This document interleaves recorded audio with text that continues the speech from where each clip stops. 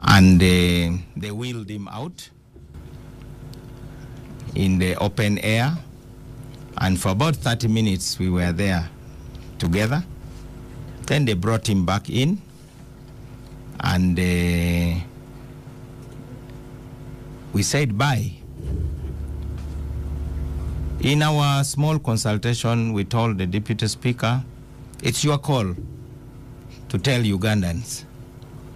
It's you. You are the one in the chair. You noticed we were very silent. And for somebody who has been very active on Twitter particularly, many people were raising questions, why is this man so quiet? What's happening? But it was agreed that it was not necessary for everybody to start offering opinions. In any case, we had seen him alive, and we had confirmed that he was very sick. We didn't know at that point the extent of the sickness and how much time he had. The next day, in the morning, we came back. This time we met the lead physician, a professor at the University of Washington, who is at the Institute of Cancer Research,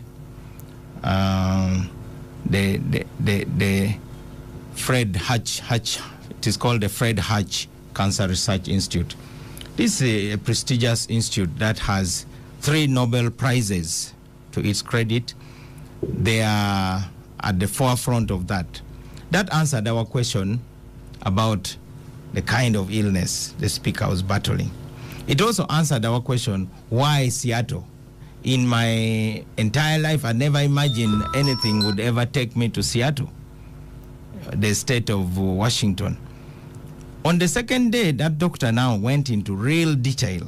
He gave us a very detailed report about Jacob's treatment plan, which unfortunately they were not able to embark on, because that kind of treatment, which according to his efforts to explain to us, involves basically harvesting cells from the patient's body, taking them to the lab, modifying them genetically, so that they are armed, they become sort of like soldiers that are planted back into the patient's body to now tackle the cancer cells. Many patients have undergone that kind of treatment and they are still alive. He told us the story of a Canadian lady who was also treated from that center. I hear Ugandans saying people are referred abroad because their health centers have collapsed. I don't think Canada is one of the collapsed health centers. But that's beside the point. Indeed. The doctor told us a lot about what they were planning to do. The reason we also traveled with Jacob's brother, who saw him alive and was also in the room. And I don't think Jacob's brother would come and say, we found our brother dead, but we were told or paid to say he's alive. Because when you read some of the things that are being said, you really wonder. For us, we've thrown them out. That's why I invited you. So was there hope at that time? Day one, there was hope. Because with... Yeah, so the medical team thought that you could possibly harvest cells from someone who is genetically related to Jacob and then modify those cells. In that case, you sort of have a transplant also from somebody who is genetically related. But the doctor told us, unfortunately, Jacob's illness is so advanced and his organs are in no position to take the kind of treatment regime that would revive him. And I have to let you know that many of us did not know the details of Jacob's illness. And I am a person who believes I should talk about what I know. Unfortunately, many people want to talk about what they don't know. Even as a very close friend, I actually never heard from Jacob telling me that he had cancer. I knew, of course, that due to the beatings in Makerere of 1990, his spleen had to be cut out in an emergency surgery at Mulago. Now, when you don't have a spleen, you are prone to multiple infections, because those are some of the organs that deal with the germs that we all carry around. They cleanse the body and so on. And of course, many of his internal organs had been traumatized as a result of that beating on 10th December 1990. So we must actually thank God that Jacob was able to bear all that burden without sharing even to very close friends.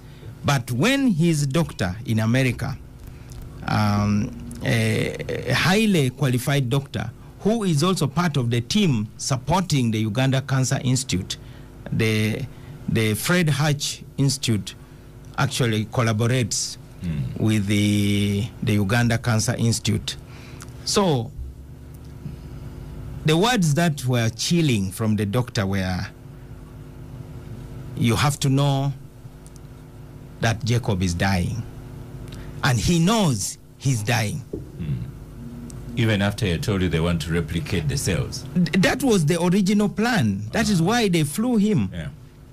And the parliamentary health scheme has that paragraph which says a patient who is eligible under that scheme of parliament who needs evacuation for treatment abroad has got to be taken by the fastest possible means. And I believe that's how they scrambled up the Uganda Airlines to take him out.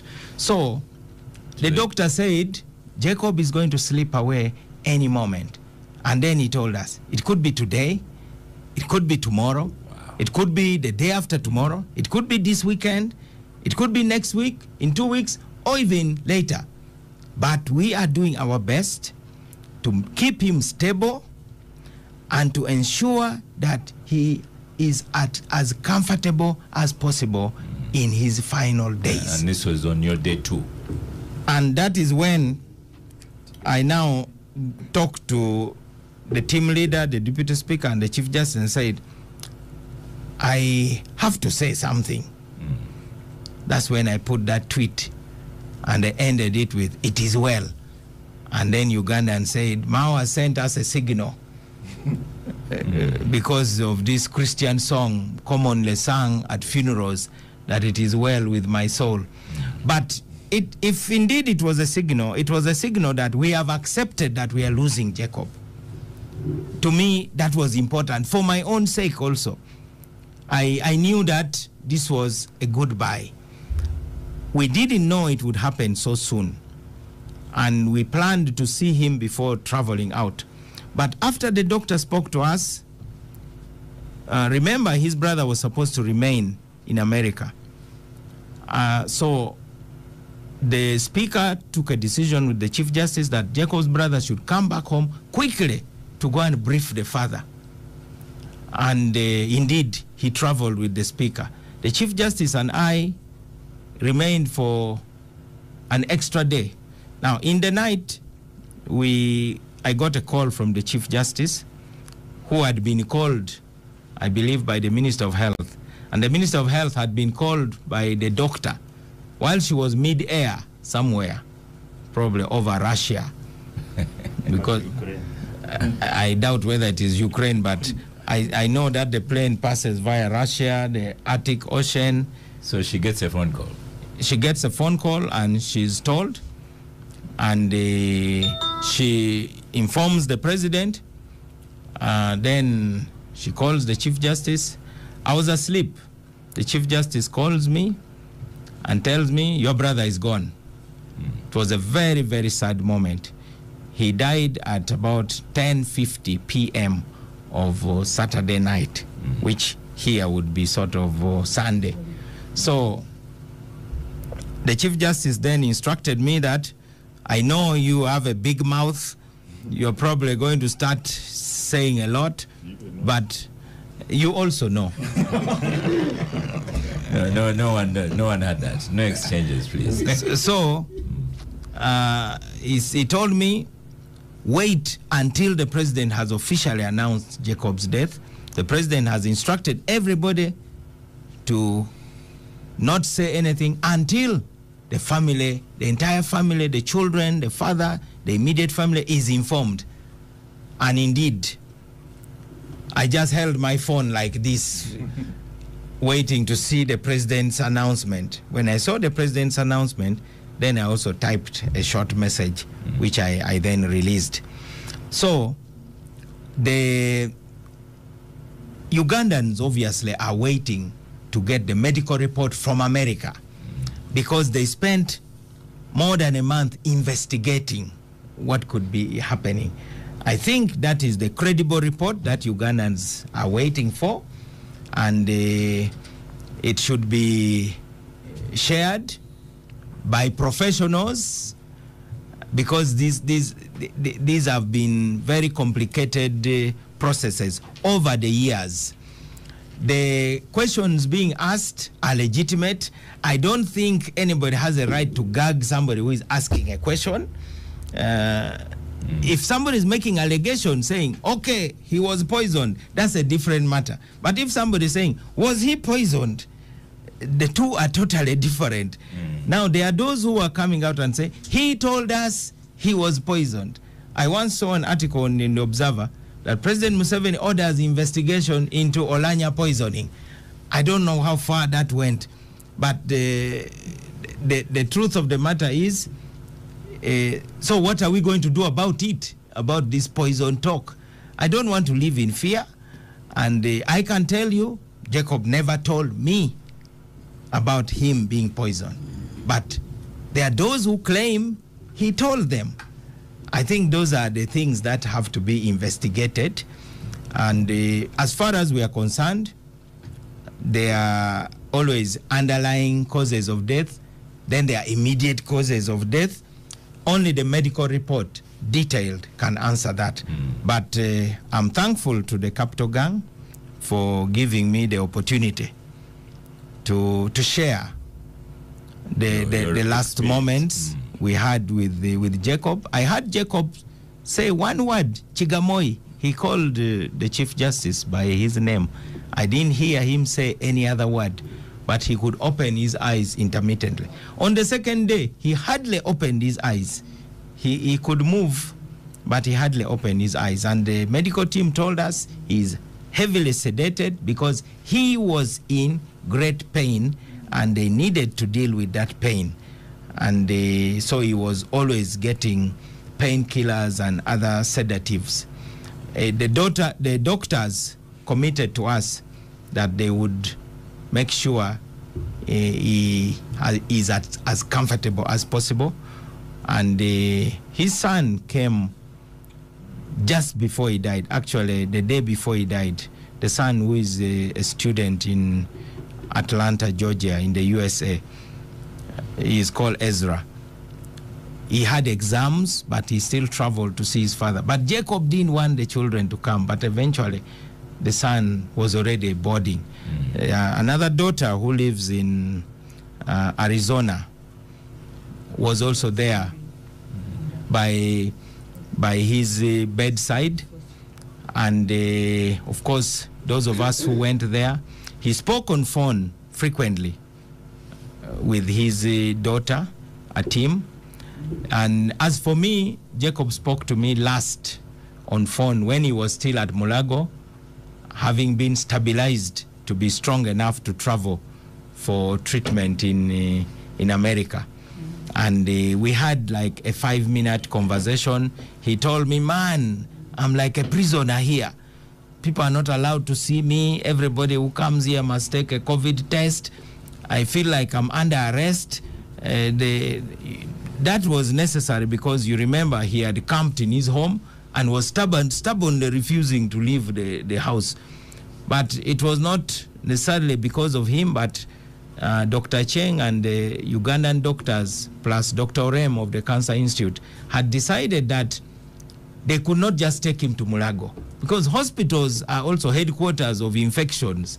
So they needed to prepare the room, and that's how first they took him to the women's wing Mulago Women's Hospital, which was having the best facilities. And so later they moved him to a better facility in order to stabilize him. And it is from there that he traveled. But Ugandans should know that Jacob invested a lot in taking care of himself at his own expense, and probably only shared with some very close people. And even then, not all the details, because he wanted to keep his illness private.